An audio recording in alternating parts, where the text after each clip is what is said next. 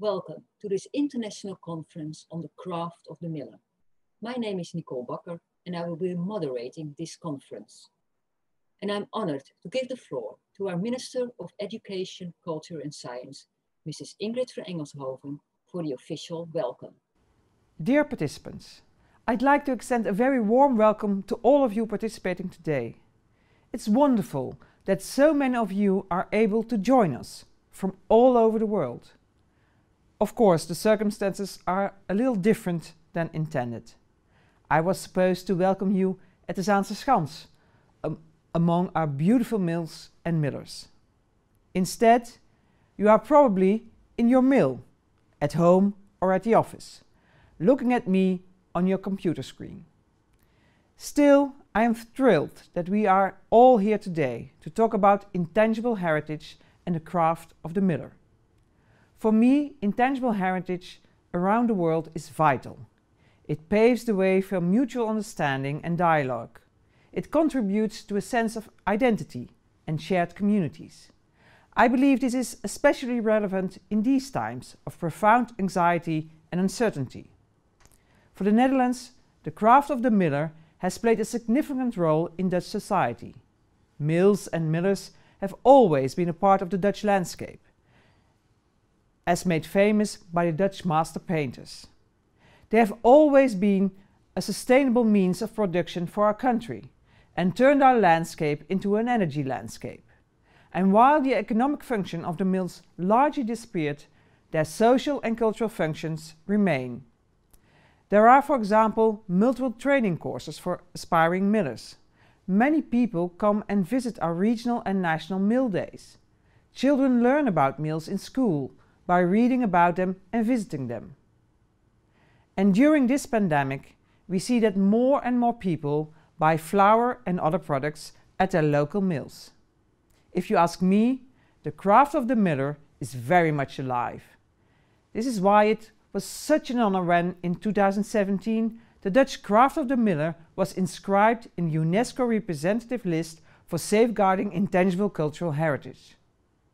For us, safeguarding also means exchanging knowledge, experience and skills with other millers and mill experts all around the world.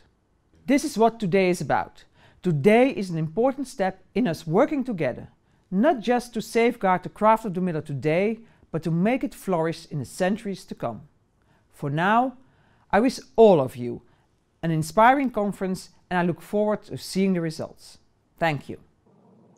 Thank you, Mrs. van Engelshoven, for your kind words. And we feel very supported by you, by introducing and your efforts by introducing this conference. And we are grateful for everything your ministry does for the safeguarding of the craft of the miller. I'm happy to say that almost more than 200 people have registered for this conference and almost 30 countries have joined us. And that's a great start for the network we want to build together. And we are the organizing parties of this conference. The Dutch Guild of Volunteer Millers, the Friese Guild of Millers, the Corn Millers Guild, the Dutch Mill Organization, and we are supported by the Dutch Center of Intangible Cultural Heritage, the Cultural Heritage Agency, and of course, the Ministry of Education, Culture and Science. And we are very happy to organize this conference. In 2017, the craft of the miller was the Kingdom of the Netherlands' first inscription on the representative list of the UNESCO Convention for the Safeguarding of the Intangible Cultural Heritage. However, this craft is not unique to the Netherlands. By organizing an international conference, we aim to bring together wind and watermill parties from all over the world to share knowledge, skills, and develop an international network of millers and mill societies. The wish for an international network is broadly supported within the Netherlands, but also abroad and worldwide. We hope that a network of miller and mill organizations will help to safeguard the craft of the miller and the mills in the future. As Minister van Engelshoven already said, we initially intended to convene a conference in the Netherlands this summer. But due to the COVID-19 safety regulations, it was cancelled. But we didn't want to wait for us to meet in person, and that's why we organize this online version. Before we start, some ground rules for this conference. Well, you're participating in a webinar and your video will be not shown and your microphone is off. You are invited to send your questions in on the Q&A and participate in the polls during the program. The Q&A will be facilitated by Erik Kop, the chairman of the Dutch Guild of Volunteer Millers, and you will undoubtedly hear him later on. For all technical questions, please use the chat function, not the Q&A, to reach our technical moderator. This session will be recorded and is available afterwards. And during the online conference, there will be a break of 10 minutes in which we will show the Craft of the Miller film. Let me take you to the program and then we start. First, we have Alain Gouwblomme. And he will tell us about the Craft of the Miller in Belgium. The second speaker is Jonathan Cook, who will go into the craft of the miller in the United Kingdom in the 21st century. And as promised, then will be a short break with the film The Craft of the Miller, Operating Windmills and Watermills, which was made for the application at UNESCO in 2017. This week, we heard the sad news that the maker of the film, Jos Kuijer, suddenly passed away. And we are sympathizing with his family and then wish them all well and strength in this difficult period. After this short break, Antoine Gauthier and Marjana Amin will give a presentation on the craft of the miller in Canada. And Philip Tomaszewski, the fourth speaker, will tell you something about the windmills in Poland and the world of traditional milling. If you have questions during the presentations, please do not hesitate to use the Q&A. And I will present your question at the appropriate time at the speakers, if they are interesting, of course. The last part of the conference will be a panel session with the speakers and with input from you, the participants of this conference. The subject of this panel session is the future, connecting and networking. Well, now it's time for our first speaker, Alain Gouwblomme. And I hope he will turn on his video and speaker at the moment.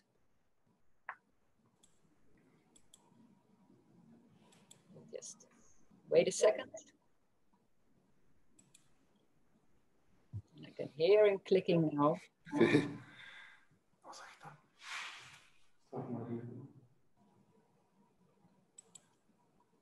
And there is Alain from Belgium. Welcome, Alain. Yes, I'm here, but the video doesn't start. You're now in, we see you and we can hear you, so that's great. Okay, so, okay. And here is your PowerPoint. I'll give the floor to you. Okay. Welcome to Belgium and to the Interactive Mill Museum Mola. I'm the chairman of the Mill Forum of Flanders and miller in a flour mill and in a Hols mill. By the way, the name of the Hols is Ruby. As you can see in the first slide, we still have about 100 operational water mills in Flanders and Brussels, and about 150 operational wind power mills, post mills, and cap winders, including one flax mill. And the flax mill is a mill in which the hard shell or the flax stem is removed in order to produce linen.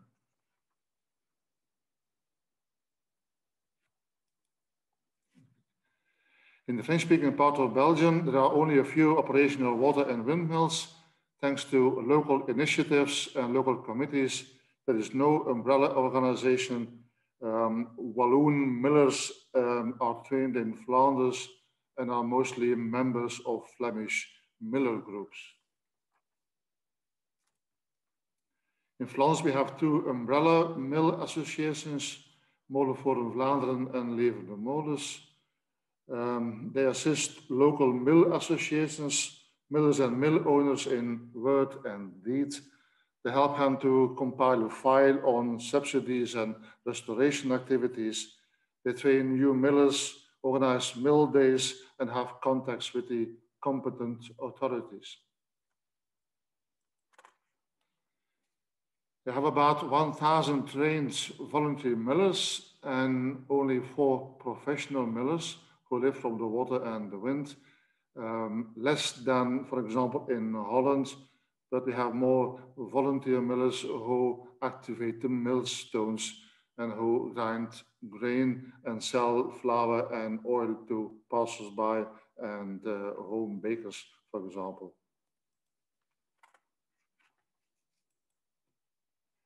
The craft of the miller was recognized in Flanders about 2 or 3 months ago. Volunteer millers hand their skills and traditions down to the next generation since 1970.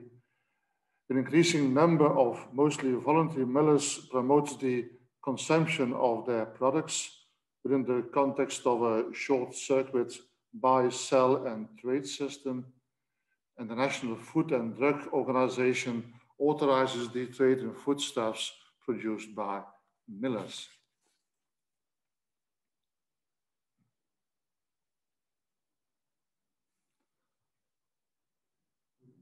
Okay.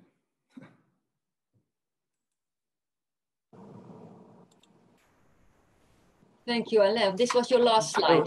No. Okay, you go on. Thank you. Go on. No, sorry. Next slide, please.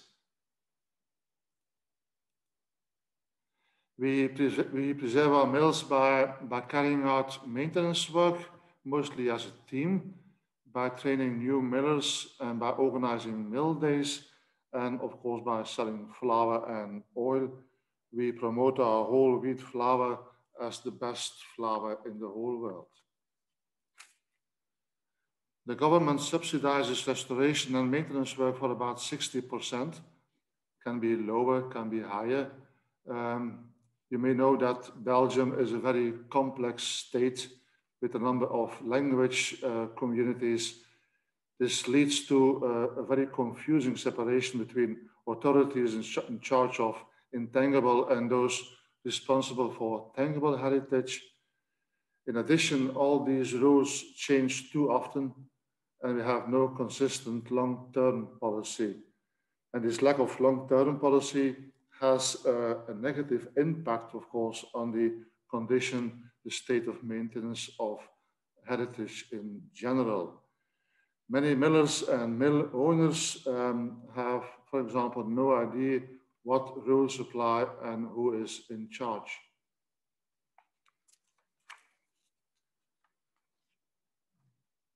We are seeing an increase in the number of participants in the miller schools, about 100 every 2 years.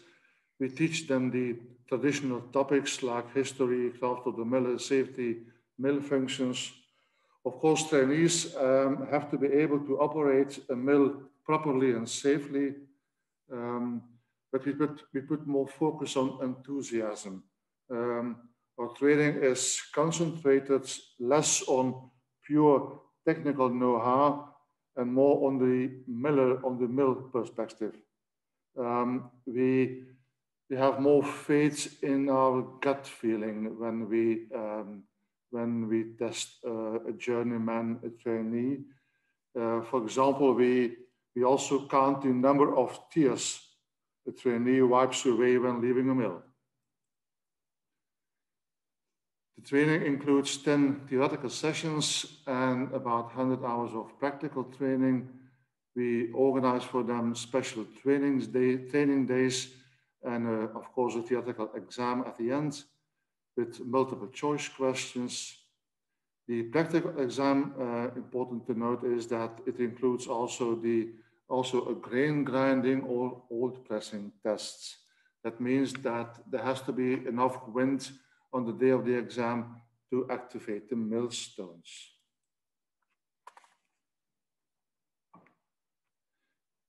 I summarized a number of issues, objectives. We need in Flanders more experienced instructors. Many older millers have passed away in recent years. Dutch millers wonder why we call our passers, our successful candidates, already masters at the end of a 2-year training course. The idea to give them this distinction, this qualification, was launched in the 1970s in order to make the craft of the miller attractive again. The master title refers to the heyday of millers, medieval millers working with journeymen. Finally, Flemings should better promote their own mill heritage, and I will start today. Please keep in mind, dear mill friends, that it's very likely that the first vertical windmill was built in the 12th century in the county of Flanders. Thank you very much. Thank you very much, Alain Kouwblom. What a great story. And I see you have won the contest of the oldest mill, probably from the Netherlands, but that's another story for another time. Thank you very much. I want to ask Eric Kopp, the chairman of the Guild of Volunteer Millers, are there any questions in the Q&A? Yes, there is just one question from the field, and that is concerning the financial position of the mills in Belgium. Alain, how is the financial position of the mills in Belgium, and is there any support of the government? Well, the government gives us about 60% subsidies for mill restorations, but a lot of mills, about 500, are non-operational. The financial situation in Belgium is not very good. Yeah. Yes. All right, thank you. Thank you very much. Maybe I have a question for the Belgium millers and for the Belgium government. The way the Belgians approaches their mills and millers is similar to the Dutch approach. Is there any chance the Belgian government is willing to join the Netherlands in the recognition of the craft of the miller for UNESCO? So is there any chance you can join the Netherlands in their UNESCO recognition? Yes, of course. So what has to be done? It has to be done. I don't know. It has to be done. Can we help you? Well, we have already recognition in Flanders. About 3 or 4 months ago, the two umbrella organizations submitted a dossier to the Flemish authorities, and the craft of the miller was recognized a few months ago. All right. Okay. So that's a start then. Well, that's great. Okay. Thank you, Alain. I will see. It's already time indeed to go to the next speaker. So thank you, Alain. I want to ask you to mute yourself and put off your video. And I welcome Jonathan Cook, miller in the United Kingdom, and sitting in his mill. Hi, Jonathan. Good afternoon, Nicole. Good afternoon, everyone. And indeed, a warm welcome to Foster's Mill here in Swaffham Prior in the east of the UK. So I'm Jonathan Cook, and I'm here to give you an overview of the craft of the miller in the UK today. Before I begin, I'd like to briefly introduce myself. As I mentioned, I'm the owner and miller of Foster's Mill in a place called Swaffham Prior in eastern England, close to Cambridge. I've been a miller for around 22 years, and during that time, I've been closely involved with the two organisations that represent and support traditional mills in the UK. The Mills section of the Society for the Protection of Ancient Buildings and the Traditional Corn Millers Guild. I was chairman of the Mills section for 5 years and held the posts of chairman and secretary of the Traditional Corn Millers Guild, in total covering a period of around 13 years. The Prior's Flour, which is my milling business, sells organic flour to bakeries, restaurants, shops and customers all over the UK.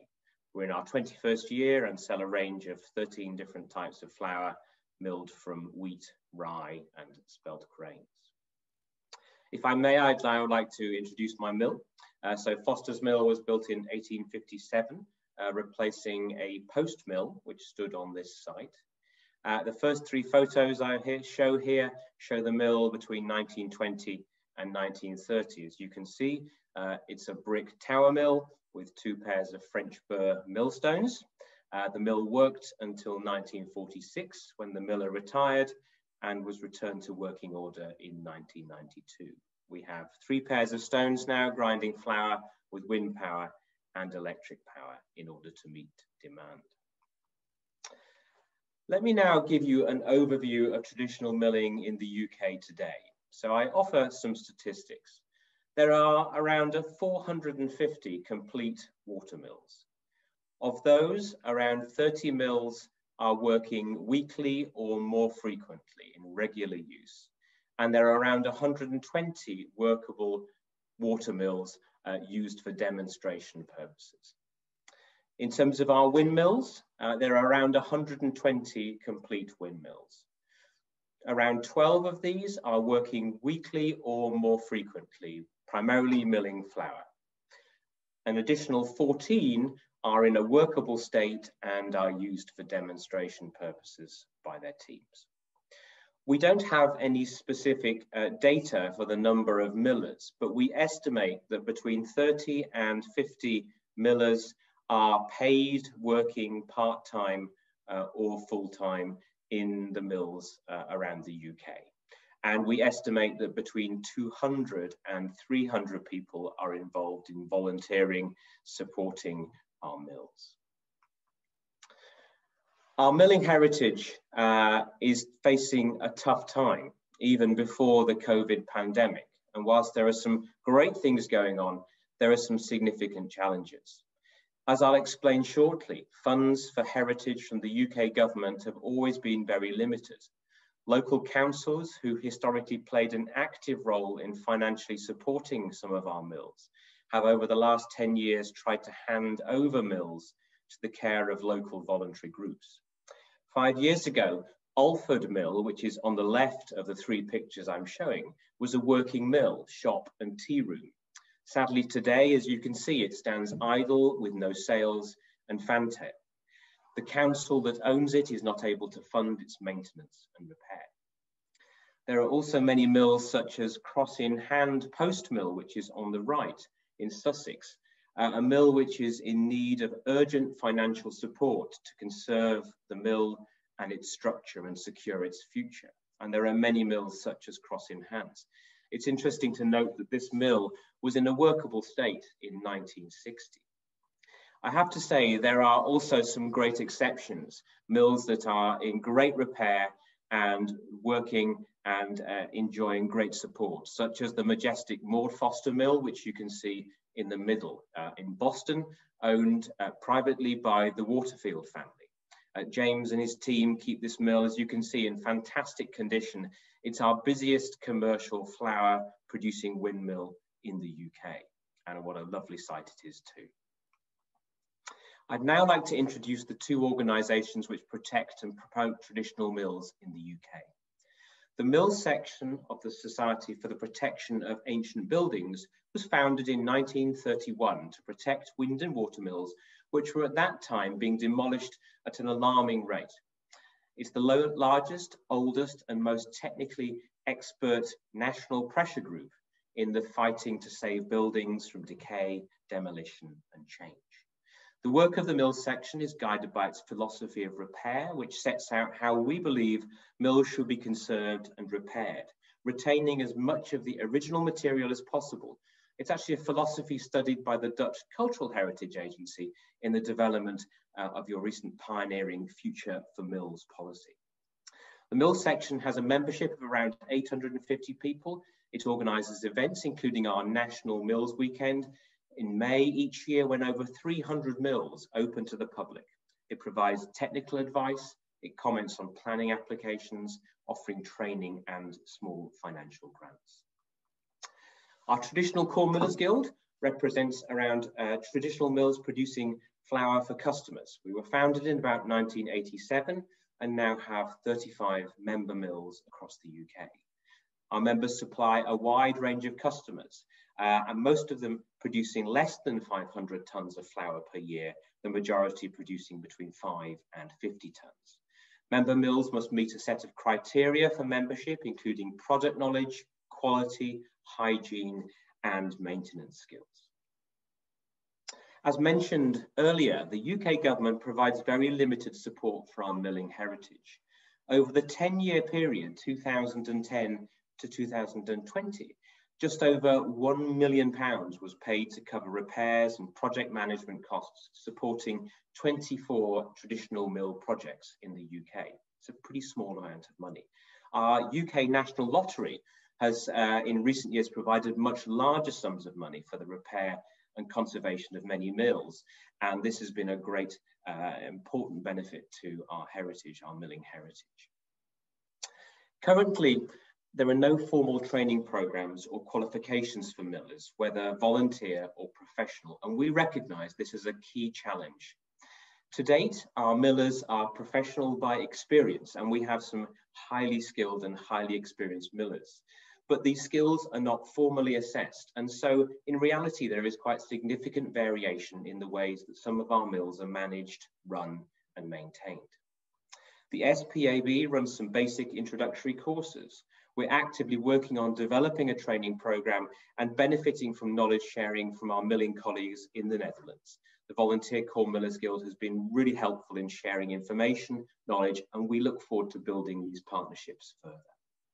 We want to create a real future for millers in the UK, for traditional milling to be recognised as a craft profession, to offer something exciting for future generations, and in doing so, safeguard what we believe is a fabulous milling heritage. The UK market today for traditionally stone ground flour is growing rapidly. There's a fantastic story around traditional flour and in our mills. And I hope that we can do this working with our international friends. So thank you for the opportunity of sharing something of our lives as traditional millers here in 21st century United Kingdom. Thank you very much, Jonathan, for this interesting story, for this overview of all the facts and figures. Eric, do we have a question for Jonathan from the Q&A? Yes, from the field we have one question from Wim Janssen, probably from the Netherlands, I think. Mm-hmm. And the question is about the cooperation between mills in Great Britain. Yeah. How is the cooperation between the mills in Great Britain, and what at the moment is the status of the heritage of mills? And are there any plans for the future conditioning heritage of the mills? Okay, so three parts to that question, if I'm understanding there. So first of all, in terms of cooperation, there's an increasing amount of cooperation. The internet has been great. We have an online forum, Windmill Hoppers and Watermill Hoppers, that I know some people may be linked up to, which regularly shares all sorts of information, fun facts and photographs. But in that, there's a lot of practical guidance and support, which is great. Our mills section of the SPAB produces a quarterly newsletter and provides information sharing. There are some local mills groups who also support each other. So there are a variety of networks.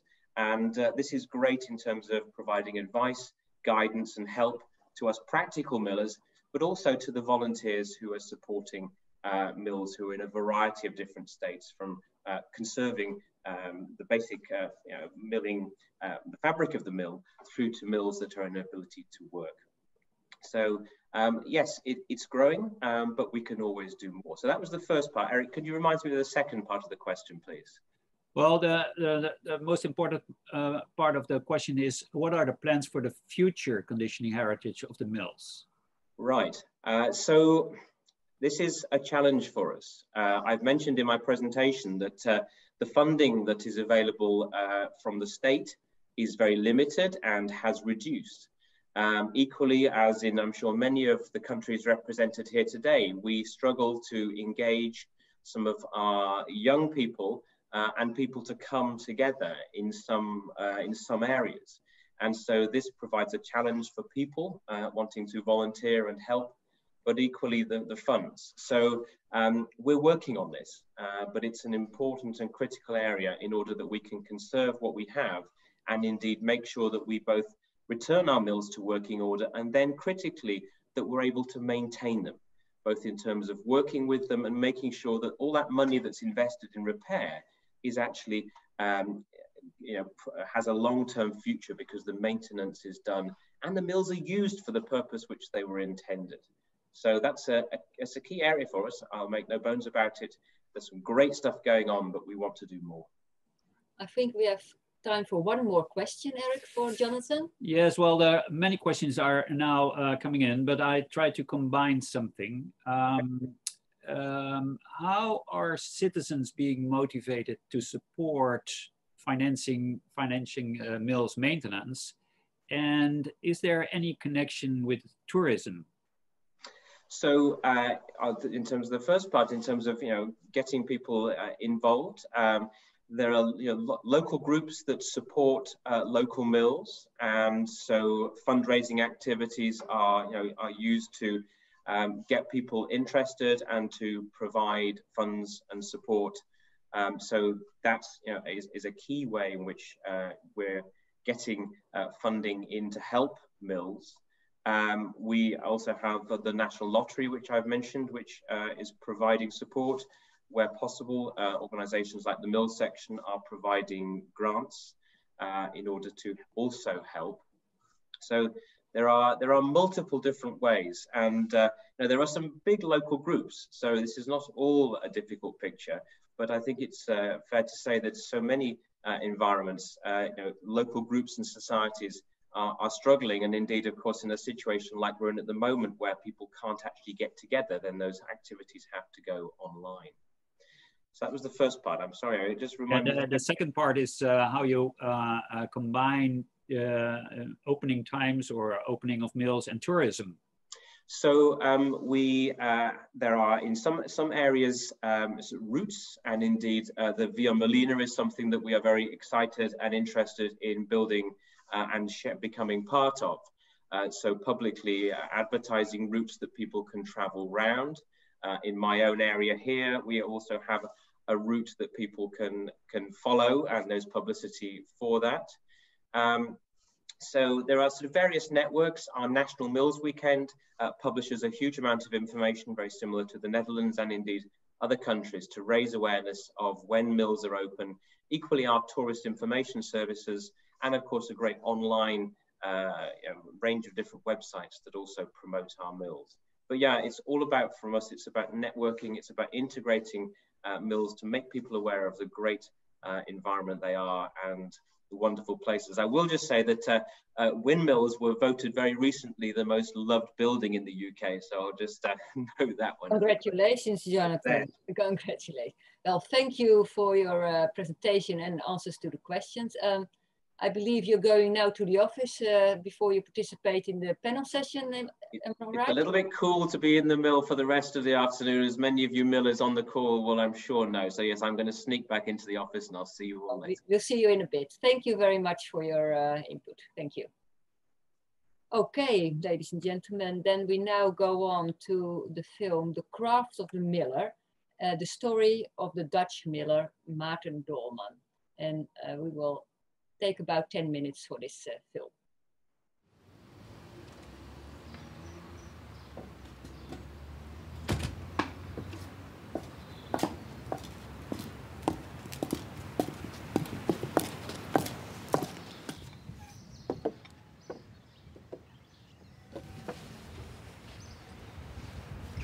Ik werk 5 à 6 dagen in de week. Door de week natuurlijk 's morgens vroeg beginnen op de molen. De molen op de wind zetten, gaan malen, bestellingen binnenhalen. In hart en nieren ben ik een korenmolenaar. En dat houdt in dus dat je met de windmolen op windkracht... En daarmee worden de molenstenen aangedreven die in deze houten kuip zitten. En daarmee malen we dus graan tot meel. De specifieke kwaliteiten zijn dat je graankennis hebt, kennis van de stenen hebt, kennis van broodbakken hebt. Maar heel belangrijk is het product. Het product is de kern van het hele korenmolenaarschap.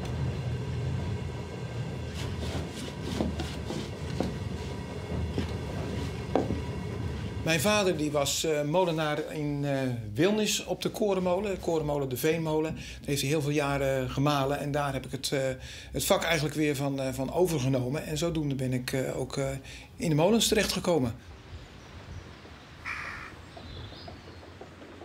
Zonder molens geen Nederland. in het westen van Nederland is het groot deel van het land onder zeeniveau. We staan hier in de Schermerpolder. Ik sta hier op zeeniveau. Als we hier achter me kijken, dan zien we de bodem van het voormalige Schermermeer 3,5 meter onder zeeniveau. In 1633 met 52 van deze molens drooggemalen.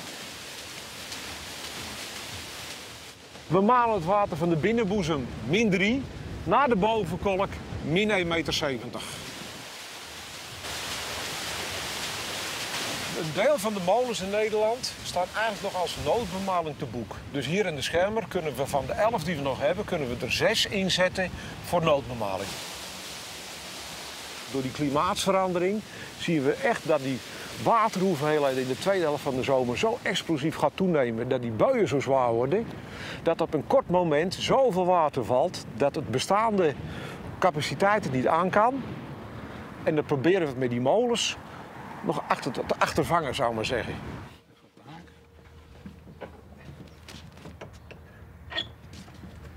Nou, wat is het weer? Hoe liep het? We moeten de kap nog wat kruien volgens mij. Ja. Op dit moment zit ik op 1/3 van de opleiding. Ik ben hier ongeveer 17 keer geweest. Iedere zaterdag zijn we aan het malen. En we gaan dan soms even naar de kap toe om wat onderdelen te bespreken. En op dinsdagavond hebben we af en toe een theorieavond waarbij we alle onderdelen weer doornemen en het ook over andere molens hebben. Want dat hoort ook bij de opleiding. Maar voornamelijk is het belangrijk dat ik deze molen ken voor het examen.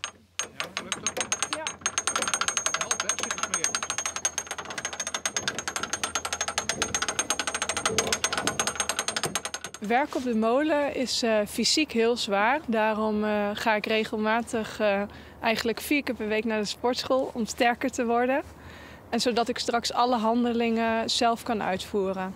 Wat doen we? Volzeil of halfzeil? Of hoe denk je erover? Ik denk dat we wel 4 volle zeilen nodig hebben. Ja, nou, dat zijn we wel eens, Dick, hè?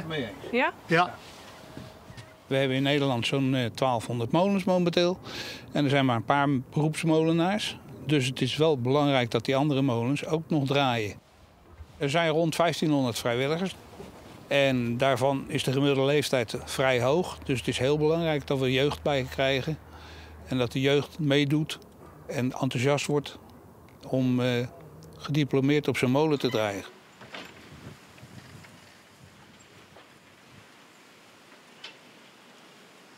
De wind loopt iets om, dus dan moeten we toch een stukje kruien. Ik heb dus 2 zonen die allebei dus, het molenaarsvak ook gaan overnemen. Eén is er al van bezig. En daarnaast natuurlijk mijn taak binnen het ambachtelijk korenmolenaarsgilde. Om dus wat het molenaarsambacht en vak inhoudt, om dat op schrift te stellen en om dat ook vast te leggen. En ook door te geven aan de nieuwe generatie die in de leer is op dit moment.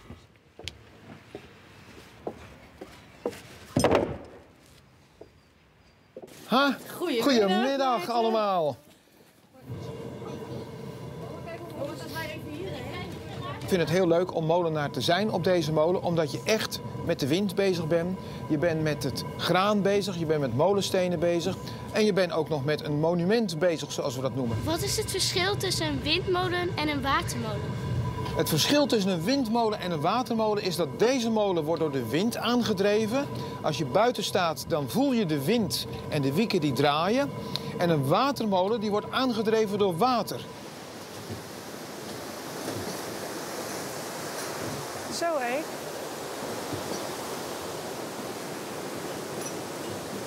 Mooi. Ja.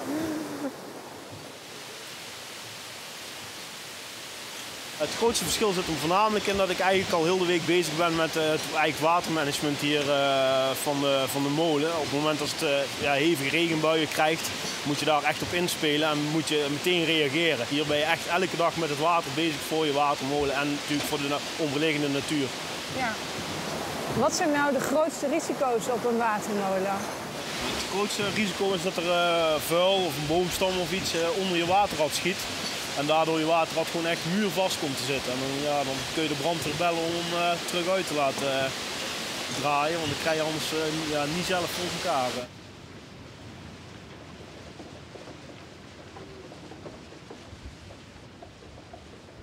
als we molens willen behouden, zou je ervoor moeten zorgen dat je sowieso ook goede molenmakers hebt. Dat het ambacht van molenmakerij, molenmaken, molenherstel, molenonderhoud, dat dat blijft.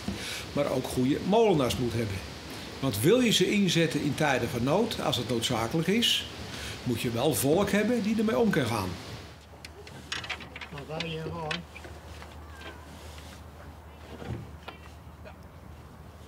Over een half jaar hoop ik examen te doen.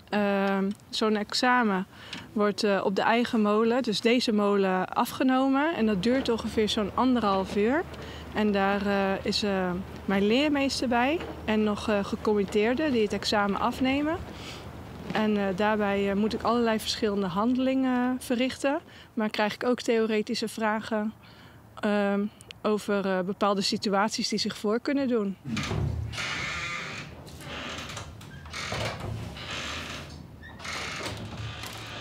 Ik heb hem wel eens geknepen in die zin dat met een onweersbui, met warm weer, dat je bijvoorbeeld met 4 volle zeilen staat en dat er een grote onweersbui in de zomermaanden op komt zetten. En dat je dan denkt van nou moet ik toch wegwezen. Dus dan moet je heel snel de molen stilzetten, uitspannen en zorgen dat je weg bent. En dan is elke minuut te veel eigenlijk. Kijk, als het fout gaat en je bent te laat, is het natuurlijk mogelijk dat de molen op hol slaat, dat er dingen gebeuren waar je dus vaak niet meer de hand aan hebt. Dus als een wiekenkruis door nalatigheid uit de molen gemalen wordt, ja, een paar ton schade heb je zo te pakken. Dus je moet leren vooruitzien.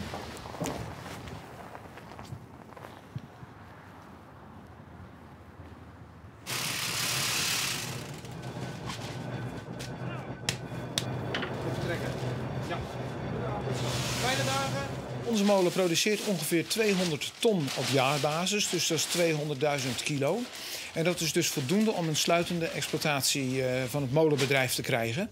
We zijn in Nederland ongeveer met 40 beroepsmolenaars die dus dagelijks produceren.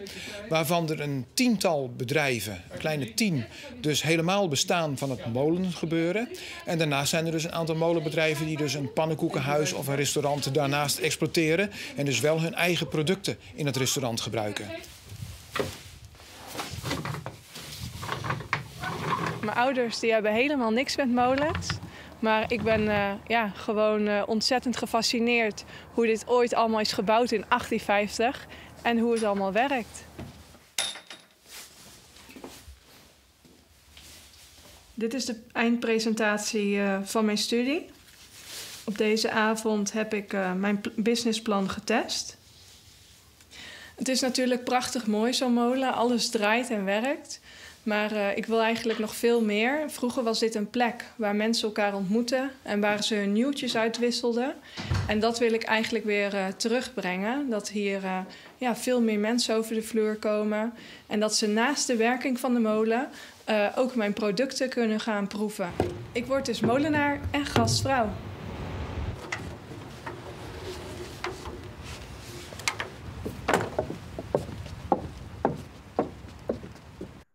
Well, that's the film we had made because of the application at UNESCO. But that's very interesting. And now it's time for our third speaker, or speakers, I must say, Antoine Gauthier and Marjana Amin, about the craft of the miller in Canada. And I ask them to join us. Hello, Antoine. Hello, hi everybody. And hello, Marjana. Welcome to this conference. And I will give you the floor for your presentation. Thank you very much. First of all, good morning, because here in Canada, it's the morning. A little coffee, thank you. All right, so I am Antoine Gauthier. I'm gonna share my screen here so everybody can see the PowerPoint. All right. Okay, so I'm Antoine Gauthier, CEO of the Quebec Council for Intangible Heritage. Very happy to be here with you. I am joined by Marjane Amin, who's a consultant for the Canadian Heritage of Quebec, who owns a mill in Les Éboulements.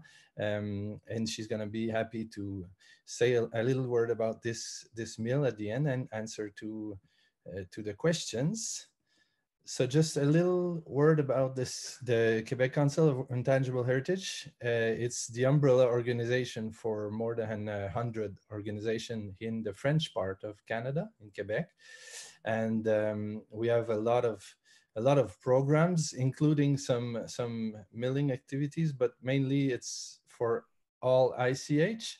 And here are a little map of the members we have. So we do a lot of activities, including some milling studies. That's why we've been asked today to present the last study we made together with some consultant, together with Marjan, and together with the Milling Association in Quebec, and of course the millers.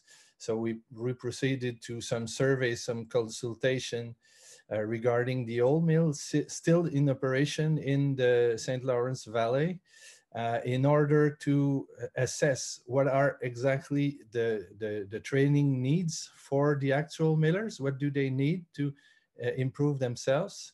Because mostly the study was financed by the Ministry of Employment. So in order to give some training for the professionals, but also to see what could be done for the initial training for the people to be apprentice, and how could we foster some new people to become millers. So with some safeguarding recommendation. This study is entirely available on our website on PDF. It's in French. And it provides a lot of information. I'm just gonna talk very, very briefly today about some information included in that report that we just launched this year. So in Quebec, there's around like 7 or 8 still working mill. There's maybe 100 still standing but not in function, but basically those are the mills still in activity. I know a bunch of millers and responsible for mills are listening from Canada. I say hello to everybody, and thanks for your participation, and overall thanks for your great work, of course, in grinding flour. So those are some of the most important mill in Quebec. One in Les Éboulements, who's working Marjan. One is L'Île aux Coudres. One is Saint-Roch-des-Aulnay, and the other one Saint-Eustache. So those are have millers still, professional miller. Some are owned by private corporation or a non-for-profit organization, or by the city. So we have a lot of kind of a figure, like what type of energy is used in the mill. As you can see, there's only one still remaining functioning windmill. The rest is with water, and some supply with electric power. And then what are the characteristic without conservative agent, without OGM, genetically modified for 4 of them. You know, so you've got a lot of figures like that, how many flour is produced in the mill. So I'm not gonna talk about all the details. It's all in the report, you can consult, but it's the kind of things you have in the report. What are the principal, the main competitors, the miller says, what age are the millers right now?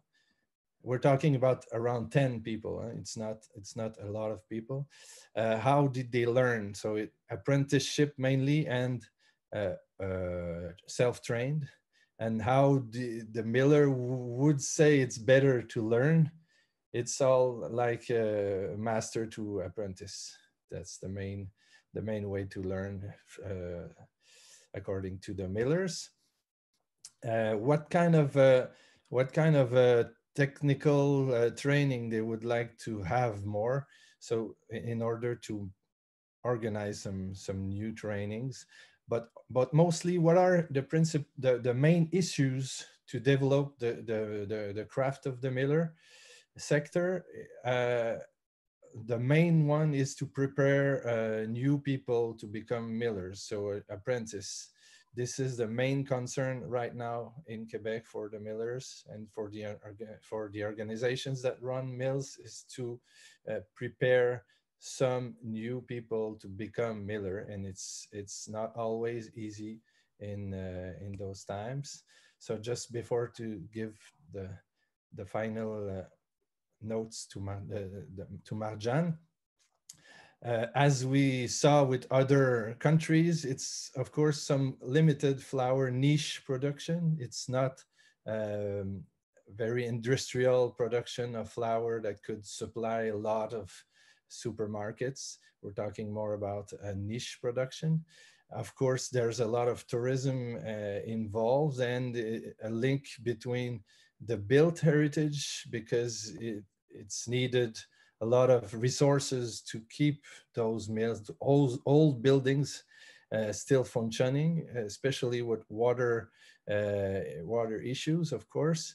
Of course, the mills are a good example of sustainable developments. That's a good way to teach people and children how to make some energy and use it at a local level. And the main purpose of our study, with collaboration of the stakeholders in the milling section, craft making, is obviously to foster apprenticeship. So we're going to use this report to make new partners and to try to organize new way of teaching, or new organization involved, or new money to help the mills trying to find new millers. So that's one of the key points we're gonna work on those days.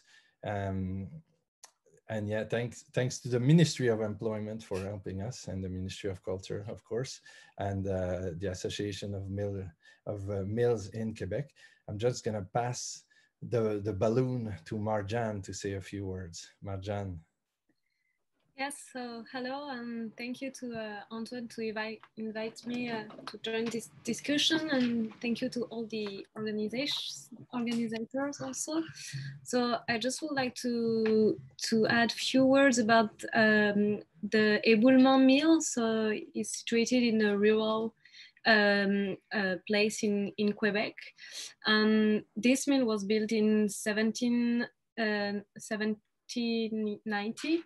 Have been owned by the Canadian Heritage of Quebec in 1952, and entirely restored in the 80s by the actual millers. So his name is Jean-Guy Tremblay, and this miller learned his work by working, so without any official training.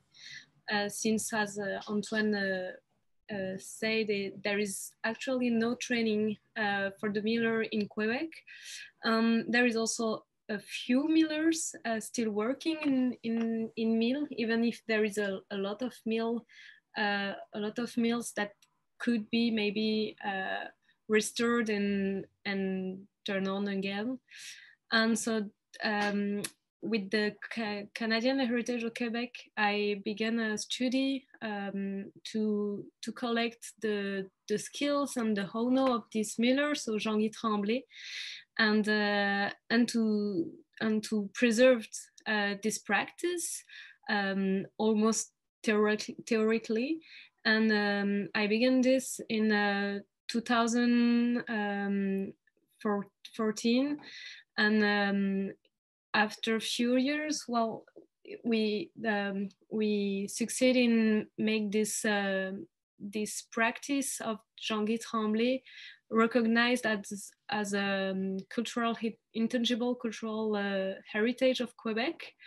And we also work with the Millers Association of Quebec to make recognize all the practice, all the miller practice as a intangible cultural heritage.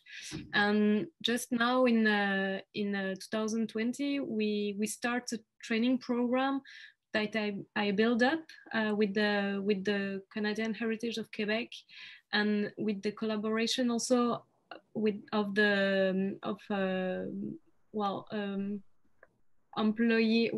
Emploi Québec is like I don't know how to say employee institution of Quebec that finance partly this program, and it's like a project pilot or pilot project for now, and we are trying to find ways to make a training for this miller, and now we are collaborating also with the Conseil québécois du patrimoine vivant, so with Antoine Gauthier to make this training starting in all the Quebec province. So that's what I will have to share with you. Thank you. Yeah, great. Thank you for this presentation, you both. And there was a question in the Q&A, how many professional millers are there in Canada? Do you know? In Canada, there are very few. Well, Antoine said that there is 7 or 8 mill active, but so there is less than 10 millers in Canada, and they all have more than 45 years.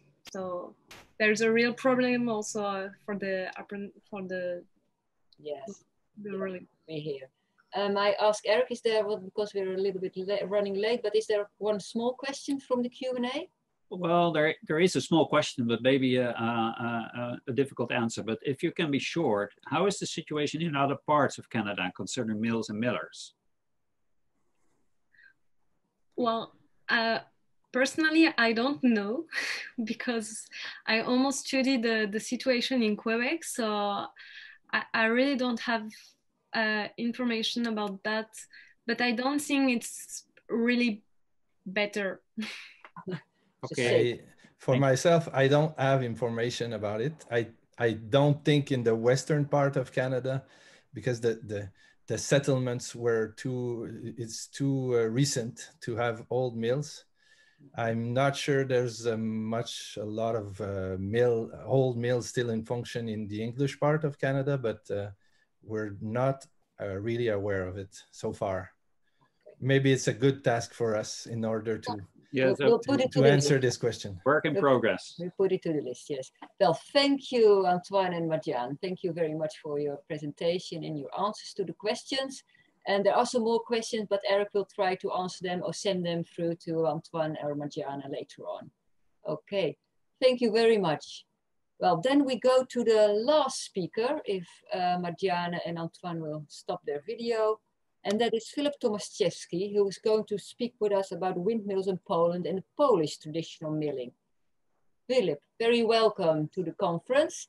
And well, I want to ask you to start your presentation, please. Okay. Hello, everybody. Thank you for the opportunity to participate in this conference, and it's a great honor for me. My name is Filip Tomaszewski, and I am an architect. And in my professional work, I deal with the renovation and of historic windmills. And I also work as an assistant professor at the Institute of Architecture. Sorry, I put your PowerPoint on, yes. Okay, I have to try to share my PowerPoint.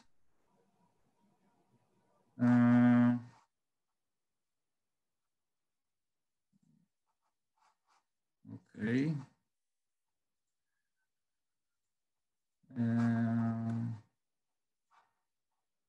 I'm afraid, okay, I will try to Okay, can you? Yes, this is going okay. Yes, thank you. Okay, it's great.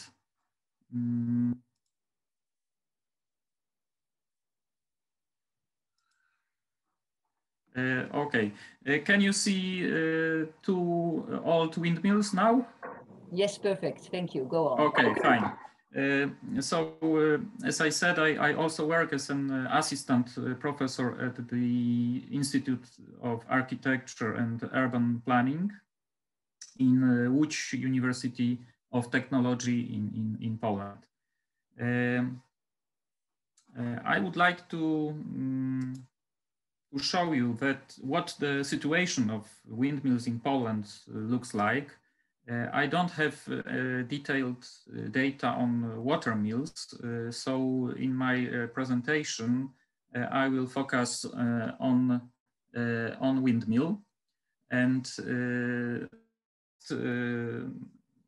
I would like to say something about facts and figures on windmills in Poland. And today we have 65 windmills in open air museums, and there are 43 post mills, 12 Dutch mills, and 10 Paltrock mills.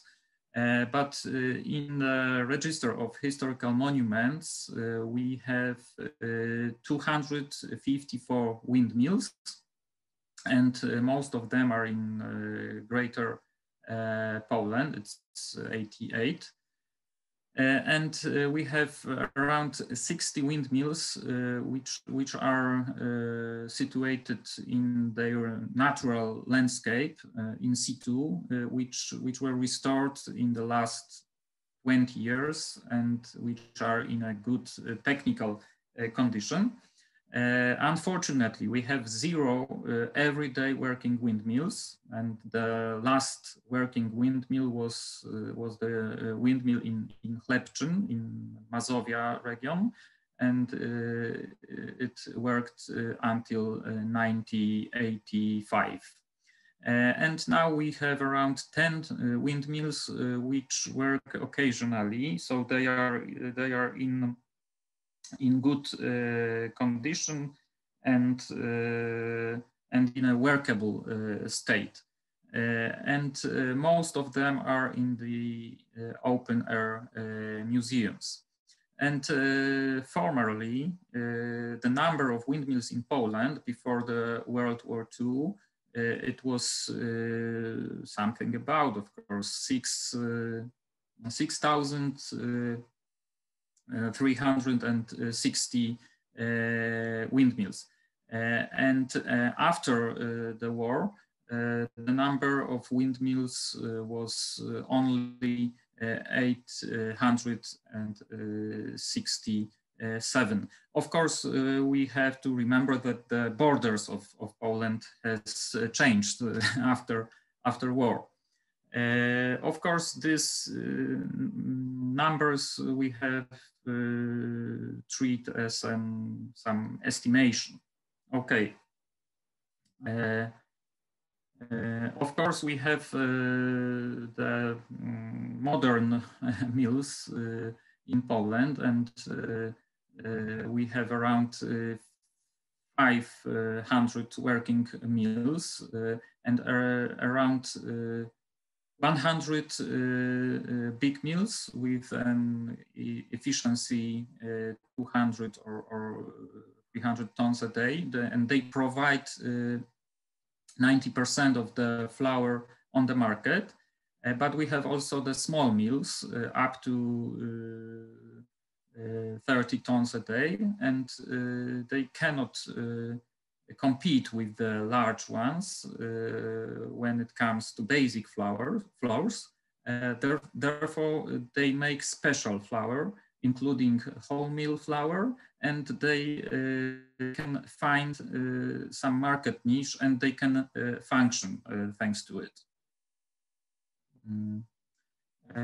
This is the oldest windmill in Poland, and it is located in the Museum of the First Piasts in Lednica, in the so-called Small Open Air Museum. And this is a post mill from the Gryżyna village. and it was built in 1585.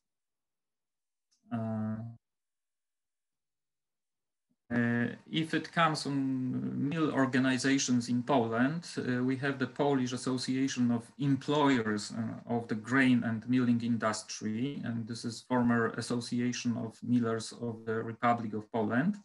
And this organization associates milling companies, not persons, engaged in contemporary modern milling. And also we have Polish Molinological Association, and this organization associates enthusiasts of old mills and traditional milling. And this association has just been founded, and it is in the organization phase. So it's very, very young organization. Government involvement in traditional milling. Today we have no programs aimed only at supporting traditional milling.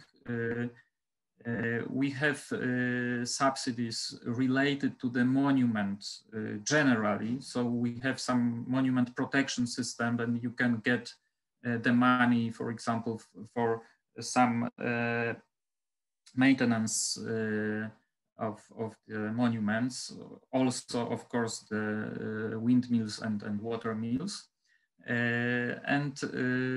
Of course, we have something about 30 open air museum, and they are financed by voivodeship self-governments. The open air museums are very important. Very important organizations which protect the mills. Millers' problems. Of course, we try to save the mills. It's today it's the most important problem in Poland, that we have a lot of mills which are in a very, very bad condition. But of course, very important problem connected with intangible heritage. There is no schools to educate professional millers. Future millers are trained just in mills. Of course, this problem concerns modern milling, but also the traditional milling. In traditional mills, there are occasional trainings sessions for amateurs, students, and children. What's important, the most mills, with mills, of course, organize workshops connected with traditional milling. And there are many organizational problems with keeping windmills in operation. And it concerns most of open air museums. Now I would like to show you some examples of windmills in Poland. First, some sad examples. Unfortunately, many windmills are in this condition today. So as you see, the situation is very dramatic. But of course, fortunately, there are many positive examples. Here, I would like to present my favorite windmill in Leszno. It's in a Greater Poland, and it was moved and renovated in 2018, 2 years ago. The windmill has very well preserved equipment, and the technology has been converted into an electric drive. Fortunately, all the elements characteristic of windmills remained. I must ask Philippe to speed up a little bit so we have some. Okay, I will try to finish my presentation. This windmill was built in 1728, and I will show you a few pictures connected with maintenance of this monument. Of course, everything was restored, not only the building, but also the whole equipment. And here you can see the interior of this windmill. And now he is fully restored, and it can work today. But the problem is that there is no miller inside. So again, I can say that we have problem with keeping mills operating. That's all. Very much for your attention. Thank you very much, Philippe, and thank you for sharing that with us. I hear from Eric there is one question. Eric. Yes, a very short and very easy question for you, Philip. You spoke about 90% of your mills produces flour, so a lot of corn mills. What about the 10 other percent of mills? Are those industrial mills? No, they are not industrial mills. They are small mills which produce also for the market. So only the special kinds of flour, but also for market. But they are small mills. I mean, they can produce up to 30 tons a day. Okay.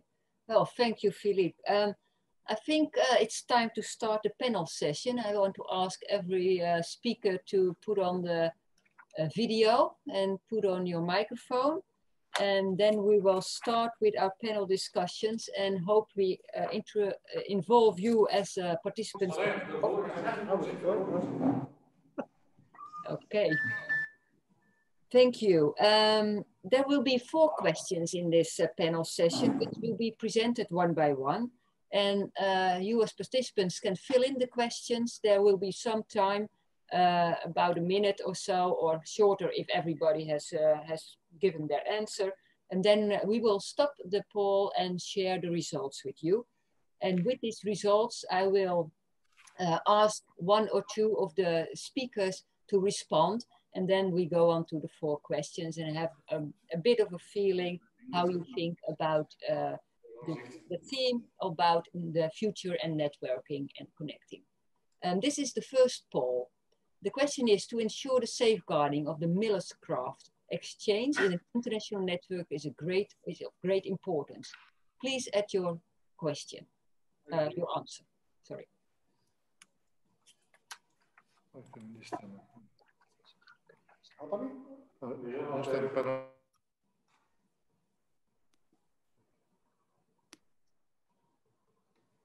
And I give you still some time. Where should we answer? No, that is for the participants, not for the speakers, Marianne. So you can still wait until the results come in your screen. And now I'll count down from 5, 4, 3, 2, 1.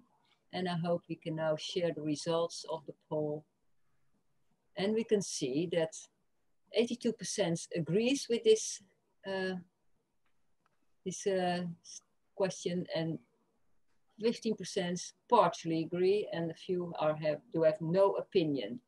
Maybe I can ask Antoine as our first to respond to the results of this poll. What do you think about it? Or can you give the 3 most important actions or issues you should do to act in relation to the safeguarding of the Miller's craft? What would you do? What do you think about this, Antoine? I'm sorry, what's the question again? You see that most people are agreeing with you to ensure the safeguarding, that is the international network is very important. Do you think so as well? Indeed, because what we felt when we did the study is that the millers are very isolated.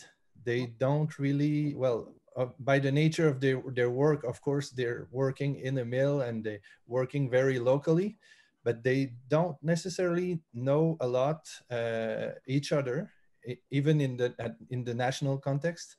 And I think that would be great to foster this sharing information at a national level, at an international level, and it could give a lot of information about how we could approach the state, how we could manage a way to teach, how is organized the school in other places, and have the millers talking to each other. I think it would be a very, very useful thing for all the miller community. And Jonathan, how do the UK millers feel about this? Is there a need for an international network if they are concerned, or are they more concerned with their own mill on a local level?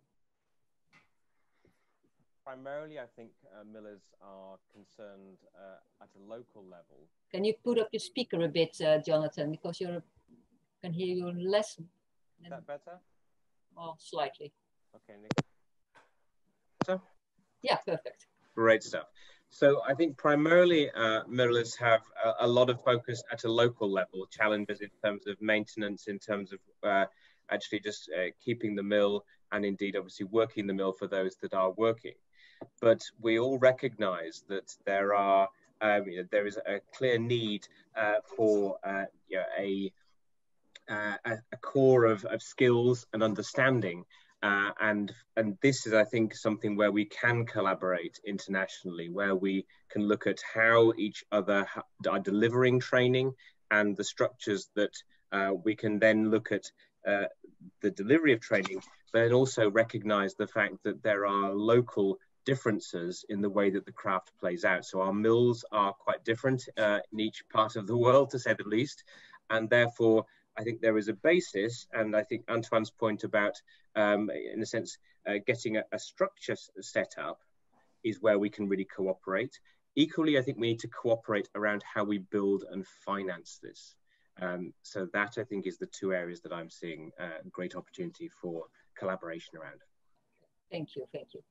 I think it's nice to go to the next question or statement in the poll.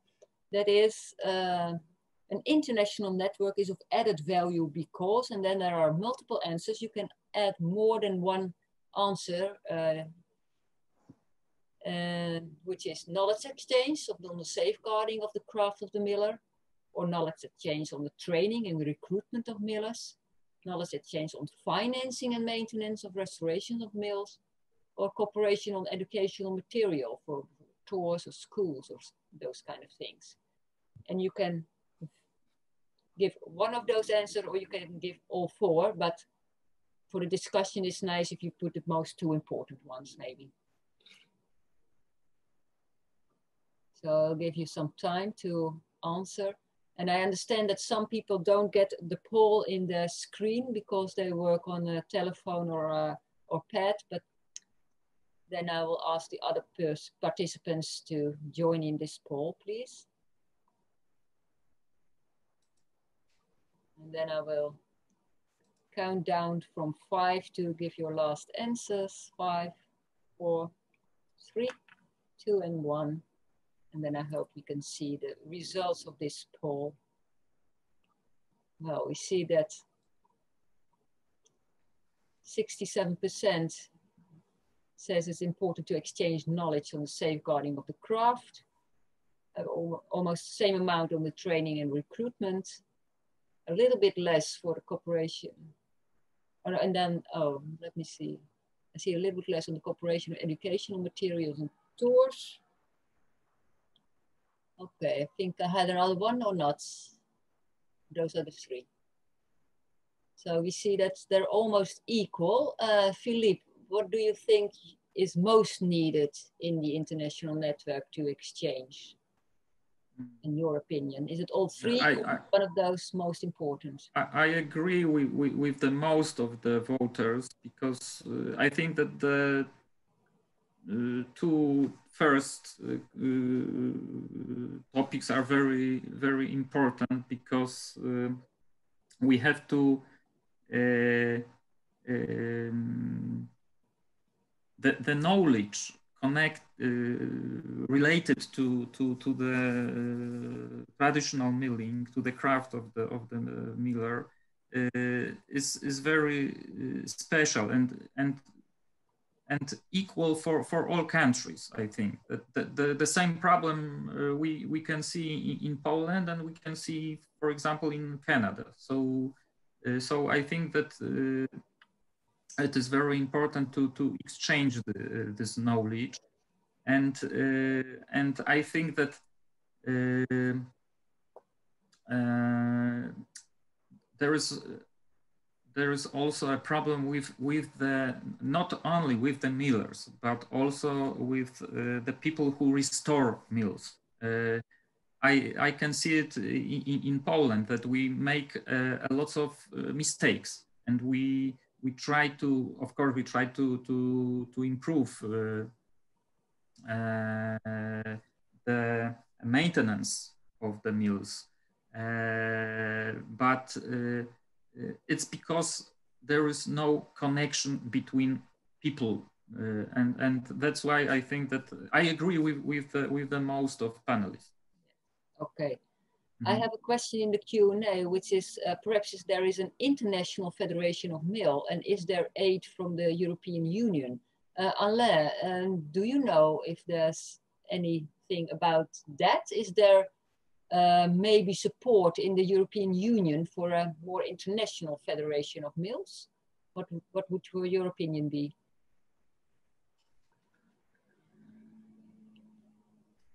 I think you must...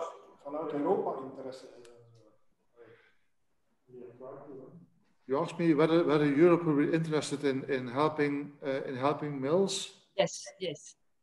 Well, I think it's very important, I think, that we work together with a number of countries in Europe, and I hope that Europe has a lot of money to support our mills.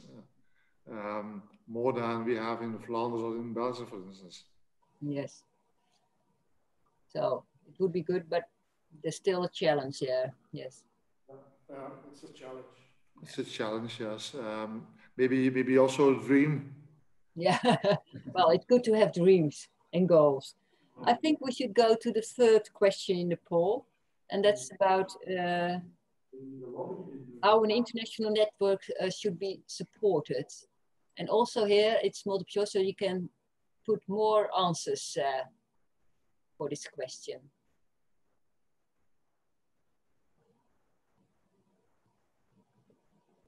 And I already saw a question in the Q&A about an international mill day, which maybe fits with the last point, joint public activities. So I'll give you some time to fill in this question, this poll. And I hope everybody has joined in now, and I will count down from 5, 4, 3, 2, 1. And then I hope we see the results for this poll. Okay, and we can see that we have online discussion platforms, online and real life meetings, which are supported, but most of all, we can see knowledge files and joint public activities. And I can't really see what is the 87%, is that the, I think the online and real life meetings. 40%. Yeah. Oh yeah, and details on the participants and the network is the first one. Yeah, so we really want to meet online and real life in different kind of ways. We don't see that much in joint public activities. I see, well, it's still 40%. But Marjana, how do you perceive this, these answers? Well, of course, it depends on the goal of this international network. But I think at the first time, having the contact of all of the skateboarders at an international level, it could be great. And also, as the public or the participants answers, having real live activities or meeting is necessary, because we are talking about the practical knowledge and practical work. So I think to have a real contact also, and to be able to visit the different mill, maybe it could be really a great opportunities for all the millers and all the skateboarders of the mill. I also see a question coming up in the chat. I must ask you, put the questions in the Q&A. That's easier for us. But there's a question if what is the relationship with TIMSS? Because we already have an international network, but that's more on research probably. Jonathan, do you have an opinion on that? How the relationship with this new network should be and the TIMSS network? I think the networks have to work together. You know, many of the people on our call today will be members of TIMSS, and it is a fantastic network which is already well established. So I'm always concerned that we have a phrase in English, reinventing the wheel. So if we can make those connections work, I think the panelist in the chat mentioned that, you know, TIMSS is seen as slightly more of an academic sort of based organization, often looking at sort of technical aspects of mills, mill history, etc. And that, I think, is part of what TIMSS brings. It brings a much wider and richer array of experience, phenomenal experience and understanding, and it now needs to integrate. I mean, the thing that's striking me here, you know, we are having this as a virtual conference. So if there is a silver lining, a positive that's coming out of this COVID situation, it's that we've now all got our heads around the fact that we can engage from our living rooms, our offices, our mills, and talk and discuss. And so, you know, we've talked about, you know, sharing information about how we train and recruit people. It's been great recently to see photographs of young millers in the Netherlands celebrated on Facebook. And we're all very envious. How do you get all these young millers so excited about your mills and what you're doing? And we're trying to learn from that. And there's a conversation going online already. So training, recruitment, the whole area of knowledge exchange. For me, it is about making sure we can structure this so that everyone is able to contribute, and we're clear about what the objective will be for each of these sessions, and people buy into the outcomes and then share together. So I think there's a real opportunity here, and let's use our now experience of Zoom and other frameworks like this to engage. Absolutely. It is a silver lining, you could say.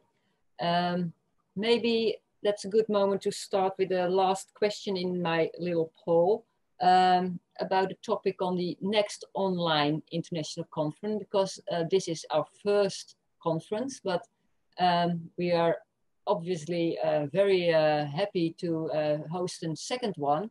And but then it's interesting to know, what would you like to be the topic, our participants? And we have two possibilities here, and you can choose one of them to make it a bit more difficult. Give us an idea on the topic of the next conference, which will also be online. And it can be on a specific topic, or would you like to be more informed about the situation in other countries and to learn more about the network? And of course, a combination is maybe possible, but we try to see what is your preference here. So please fill in the poll, and I will count down from 5, 4, 3, 2, 1, and then, great, 50-50. That's also a signal, of course, that either one is very interested and only one person has no opinion, but I think that the person will be very happy to with either topic we choose. We will give this a really hard thought, how to organize the next one and which topic or which topic to fill in with. Thank you. Are there from our speakers any last remarks before I close this panel session? If there's anything you say, well, this must be told at this moment, then you can raise your hand now. Otherwise, I will really want to thank our speaker. Oh, Jonathan, of course, yes. I just say one thing which is striking me, that the value of international collaboration seems to be that we can put collective pressure on our own governments to recognize what is going on internationally about safeguarding our milling heritage. And you know, it's put a bit of peer pressure. And this is a great thing that I think that we can share and now use to lobby our governments. You know, the UK government, as I said, doesn't put a huge amount into our milling heritage, and it's money which is going to help move things forward. And we can learn from the Netherlands. Equally, if we're all able to apply to become part of the UNESCO Intangible Heritage Group, that says something very powerful, which I think is a great step forward. Now that's a great aim for this network, of course, to help each other, to strengthen each other, each organization in the situation of the mills and the millers in every country, in worldwide. And I really want to thank all speakers for their participation and your input. I know you spend a lot of time preparing everything, and we thank you very much for your cooperation. I also want to thank our Minister Ingrid van Engelshoven, because she made this possible, this conference. And well, I think this is a great start for the network. And I'm very happy with all the participants who are with us at this moment. Because that's really the basis of to start working together. And as Jonathan and all the others already said, this is necessary because we really need to preserve the intangible heritage of the craft of the miller, and with it, the mills, of course. Excuse me, I found some question in the Q&A and I wanted to answer. Can I do it now, or I have to use some I think there are several questions and we will send them to you so you can answer them in person. And okay. That's, I think, better than to do it at the moment. Okay. Yes, we will make sure that the Q&A questions will be answered by you. We'd all like to say thank you to you, Nicole, and to Eric and your team for everything you've done to bring us all together. I'm sure I speak for everyone else who's outside the Netherlands when I say thank you very much. Thank you very much. And we are very happy to organize the next one. And we already have contacted with the German Mill organization, and they are very willing to organize the third conference. So there will be a follow-up from this one. And we hope that one day we can see each other live here in the Netherlands or in any other place in the world where there are mills and millers. So we can start to build up this network, to share knowledge, to help each other, and to safeguard the craft of the miller. I want to end this with still ask everybody to join in with the network and in the gallery, which is on the website, to put in your profile there. We will change the website a bit so it's easier to join the network and to join the gallery, so you can exchange information about each other yourselves. And that's, I think, a great basis to also do it with not only in this online setting, but also to contact each other directly. Thank you for joining, and I see, think already many great congratulations everywhere, and we want to end this. And after we close this, this session, you will receive a survey on this conference where you can still put in your remarks so we can improve our work even more next time. Thank you very much, and hope to see you next time. Thank you very much. Bye. Bye.